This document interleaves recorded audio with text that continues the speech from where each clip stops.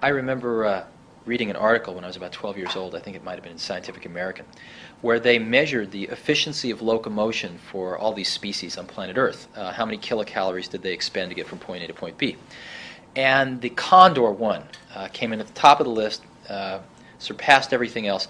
And humans came in about a third of the way down the list, which was not such a great showing for the crown of creation. And but somebody there had the imagination to test the efficiency of a human riding a bicycle. Human riding a bicycle blew away the condor, all the way off the top of the list. And it made a really big impression on me that we humans are tool builders, and that we can fashion tools that amplify these inherent abilities that we have to spectacular magnitudes. And so for me, a computer has always been a bicycle of the mind. Something that takes us far beyond our inherent abilities. And I think we're just at the early stages of this tool, very early stages. And we've come only a very short distance, and it's still in its formation, but already we've seen enormous changes. I think that's nothing compared to what's coming in the next 100 years. In Program 6, we're going to look at some of the past predictions of why people have been so wrong about the future. And one of the notions is that today's vision of a standalone computer is just as limited as those past visions of it being only a number cruncher. What's the difference philosophically between a network machine and a standalone machine? Let me answer that question a slightly different way. There have been, if you look at why the majority of people have bought these things so far, there have been two real explosions that have propelled the industry forward. The first one really happened in 1977, and it was the spreadsheet. I remember when Dan Filestra, who ran the company that marketed the first spreadsheet, walked into my office at Apple one day and pulled out this disk from his vest pocket and said, I have this incredible new program. I call it a visual calculator, and it became VisiCalc. And that's what really propelled the Apple II to the success it achieved, more than any other single event. And with the invention of Lotus 123, and I think it was 1982, that's what really propelled the IBM PC to the level of success that it achieved. So that was the first explosion, was the spreadsheet. The second really big explosion in our industry has been desktop publishing. Happened in 1985 with the Macintosh and the LaserWriter printer. And at that point, people could start to do on their desktops things that only typesetters and printers could do prior to that. And that's been a very big revolution in publishing. And those two explosions have been the only two real major revolutions which have caused a lot of people to buy these things and use them. The third one is starting to happen now. And the third one is, let's do for human-to-human communication what spreadsheets did for financial planning and what desktop publishing did for publishing. Let's revolutionize it using these desktop devices. And we're already starting to see the signs of that. As an example, in an organization, we're starting to see that as business conditions change faster and faster with each year, we cannot change our management hierarchical organization very fast relative to the changing business conditions. We can't have somebody working for a new boss every week. We also can't change our geographic organization very fast. Matter of fact, even slower than the management one. We can't be moving people around the country every week. But we can change an electronic organization like that. And what's starting to happen is we start to link these computers together with sophisticated networks and great user interfaces. We're starting to be able to create clusters of people working on a common task in literally in 15 minutes worth of setup. And these 15 people can work together extremely efficiently no matter where they are geographically and no matter who they work for hierarchically. And these organizations can live for as long as they're needed and then vanish. And we're finding we can reorganize our companies electronically very rapidly, and that's the only type of organization that can begin to keep pace with the changing business conditions. And I believe that this collaborative model has existed in higher education for a long time, but we're starting to see it applied into the commercial world as well. And this is going to be the third major revolution that these desktop computers provide, is revolutionizing human-to-human communication and group work. We call it interpersonal computing. In the 1980s, we did personal computing. And now we're going to extend that as we network these things to interpersonal computing. I saw my first computer when I was 12, and it was at NASA. We had a local NASA center nearby. And it was a terminal which was connected to a big computer somewhere, and I got a time-sharing account on it. And I was fascinated by this thing. And I saw my second computer a few years later, which was really the first desktop computer ever made. It was made by Hewlett-Packard. It's called the 9100A, and it ran a language called BASIC. And it was very large, had a very small cathode ray tube on it for display. And I got a chance to play with one of those maybe in 1968 or 9, and spent every spare moment I had trying to write programs for it. I was so fascinated by this. And so I was probably fairly lucky in that my introduction to computers very rapidly moved from a terminal to, within maybe 12 months or so, actually seeing one of the first, probably the first desktop computer ever really produced.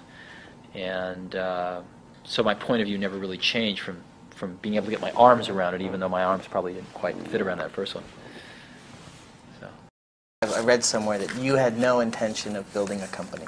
That you were just out to do stuff for yourselves. If you can give me... Right.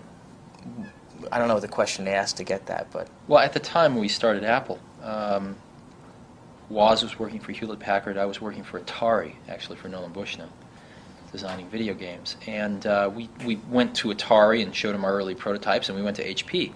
And we encouraged each company to hire the other one and let us do this for them. And we got turned down in both places, probably for good reasons.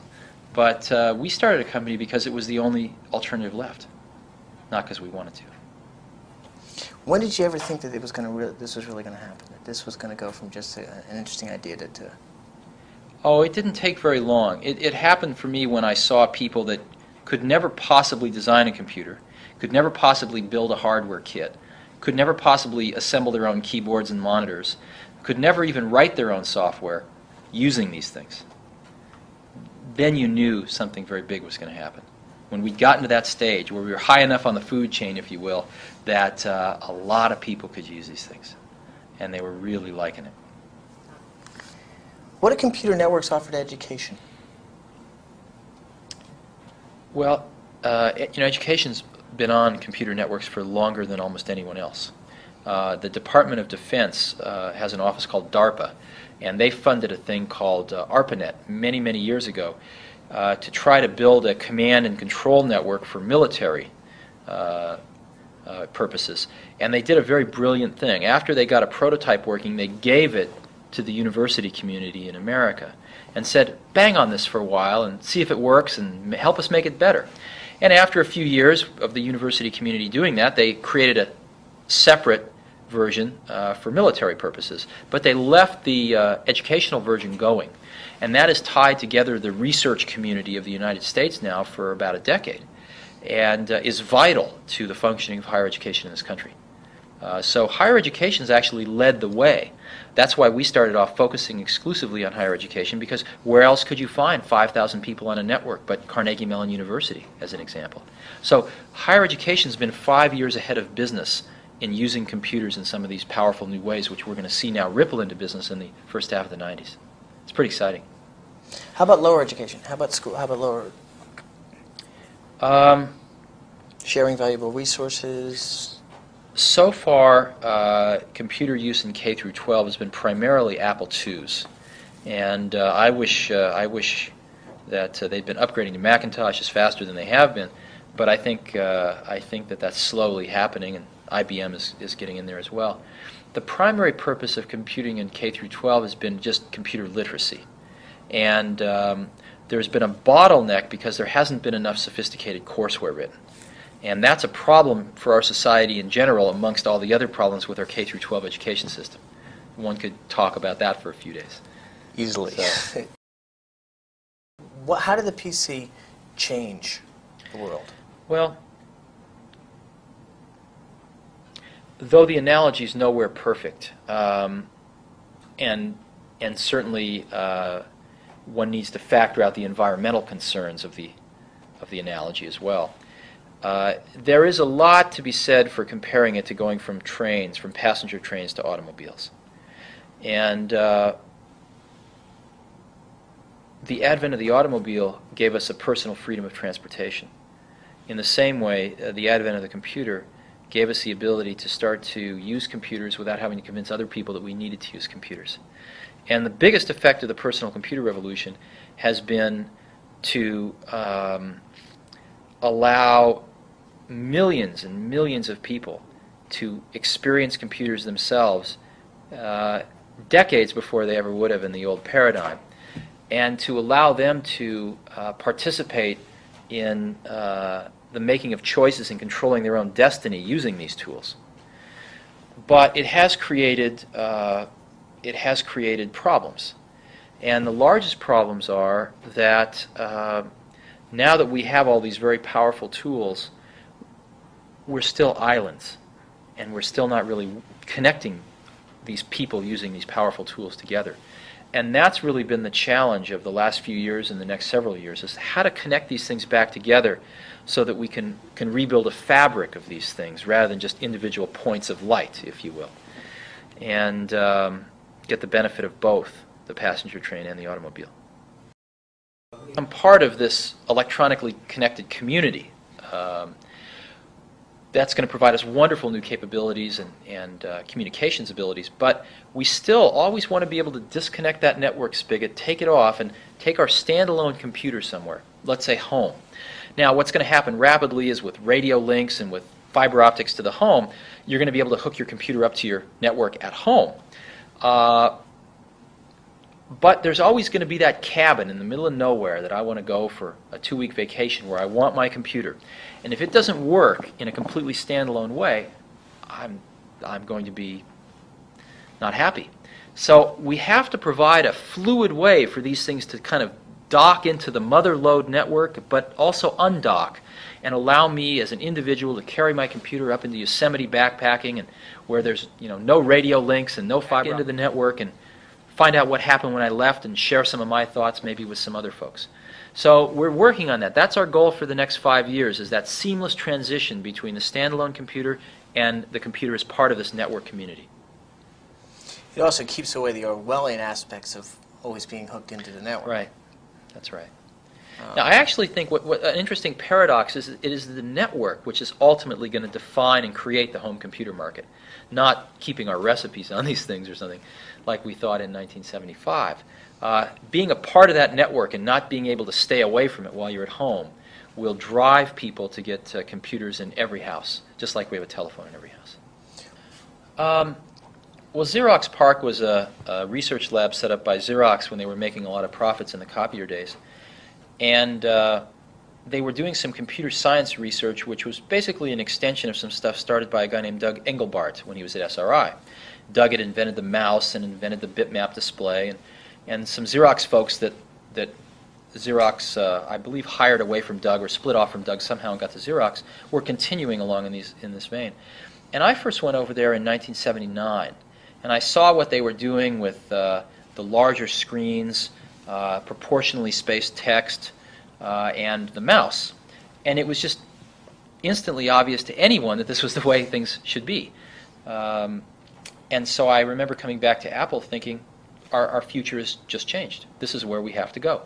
The problem was that Xerox had never made a commercial computer. This group of people at Xerox was more concerned with looking out 15 years than they were looking out 15 months and trying to make a product that somebody could use. So there were a lot of issues that they hadn't solved, like menus and other things like that. And at Apple, what we had to do was to do two things. One was complete the research, which really was only about 50% complete. And the second was to find a way to implement it at a low enough cost where people would buy it. And that was really our challenge. What did you succeed in doing with the Mac? Well, the Macintosh, as you remember when it came out, we called it the computer for the rest of us. And what that meant was that while experts could use some of the computers that were already out, most people didn't want, again, the computer was not an end in itself. It was a means to an end. And so most people didn't want to learn how to use the computer. They just wanted to use it. And the Macintosh was supposed to be the computer for people that just wanted to use a computer without having to learn how to use one. Spent 6 months. Now, it turned out that the paradox was that to make a computer easier to use, you needed a more powerful computer in the first place, because you were going to burn a lot of the cycles on making it easy to use. And so this computer that was easy to use was actually more powerful and could do more things than the less easy to use computer. And it took people a few years to figure that out about the Macintosh, but I think people did. Actually, there's a funny joke that we were clowning around one day, and one of our group is an IBM person. Uh-huh. And so I was saying, some little girl walks up and sees a prompt and goes to her daddy and says, "It's broken. Where's my desktop? Mm-hmm. Where's my metaphor?" And we've adopted this new metaphor. How has that changed the look of computers? Well, I think the Macintosh was created by a group of people who felt that there wasn't a strict division between sort of science and art. Or in other words, that mathematics is really a liberal art if you look at it from a slightly different point of view. And why can't we interject typography into computers? Why can't we have computers talking to us in English language? And looking back 5 years later, this seems like a trivial observation, but at the time it was cataclysmic in its consequences, and the battles that were fought to push this point of view out the door were very large. The